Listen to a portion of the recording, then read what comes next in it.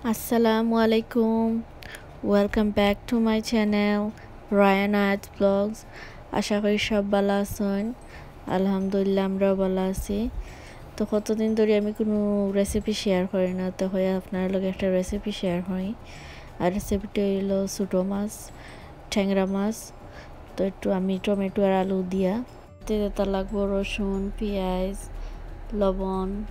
আমি আলু কাটিয়া স্লাইস করে রাখছি, টমেটো স্লাইস করে কাটিয়ে রাখছি, কাঁচামরিচ লাগবো, আমি কাঁচামরিচ লালটা ইউজ করবো, আর ধনিয়া পাতা আমি কাটিয়ে রাখছি, তেল লাগবো। সো এখানে আমার মশলা যেটা লাগবো আমার রাঁধতে হলুদ, মরিচ, জিরা, আস্তা পাঁচফোড়ন আর লবণ।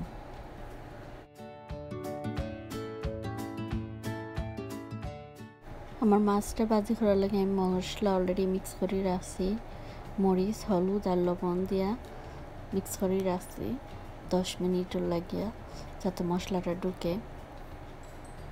তো চলকা রান্নাটা শুরু করি। তো একটা ফ্রাই প্যান বসাইছি, আমি ফ্রাই প্যানে একটু গরম হইলে আমি পরিমাণ মতো তেল দিলাম, দিয়া তেলটা গরম করিয়া আমি আস্তে আস্তে আমার সব মাছটা ভাজিলাম।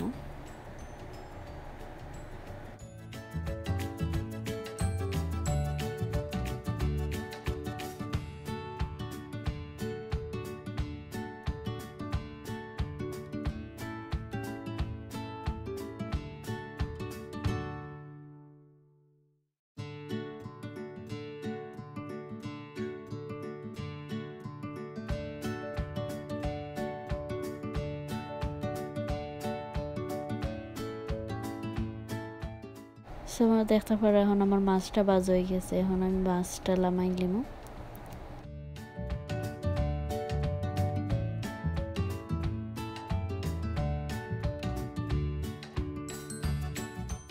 সো আমি মাছটা তুলেছি সেম তেল, এখন আমি পেঁয়াজ পেস্ট আর রসুন পেস্ট দিলাম।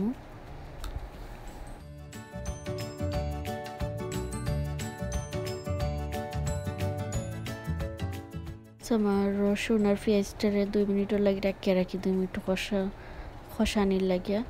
তো 2 মিনিট পরে দেখা হয়ে গেছে কষানি, এখন আমি আমার বাকি মশলা দিলাম, হলুদ গুঁড়া, মরিচ গুঁড়া, আস্তা জিরা, আস্তা পাঁচফোড়ন আর লবণ।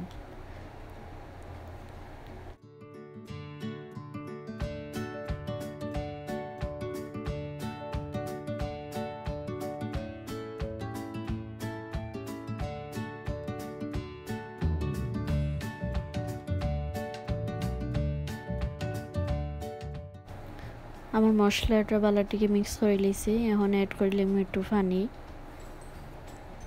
অ্যাড করে লাড়িয়া আর 2-3 মিনিটের লাগে আমি ডাকিয়ে রাখি দিই একটু কষার লাগে। সো দেখতে পারো আমার মশলাটা কষানি হয়ে গেছে, তেলটা উপরে উঠে আইছে। সো আমি একটু লাড়িয়া দিলাম আলু,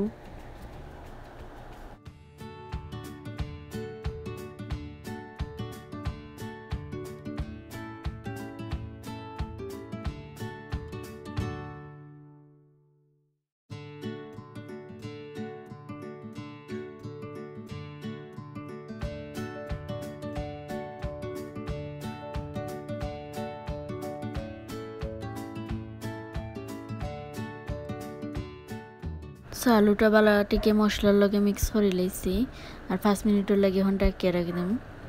তো 5 মিনিট পরে দেখতে পারো আলুটা হয়ে গেছে, সিদ্ধ হয়ে গেছে একটু। তো বালাটিকে লাড়িয়ে আমি এখন অ্যাড করে লইমু পানি।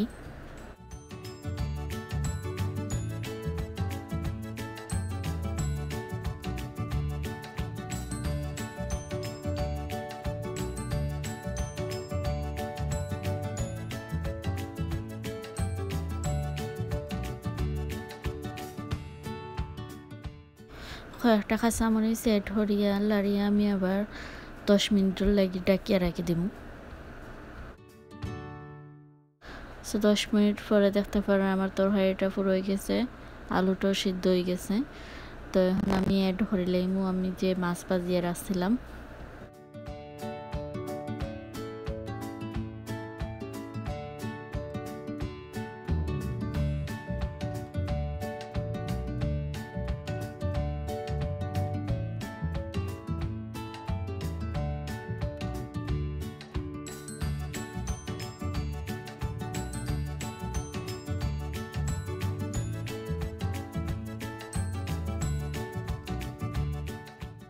তো আমার মাছটা দিলেইছি, মাছটা দিয়ে এখন আরও 5 মিনিটের লাগে রাখি দিছিলাম।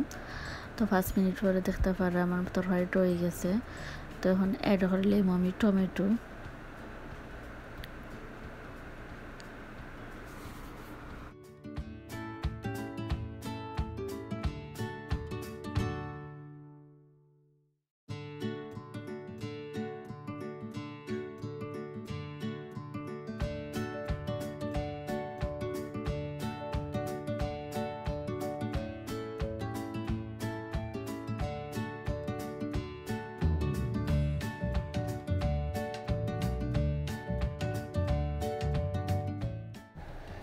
সো এখন অ্যাড করলাম ধনিয়া পাতা।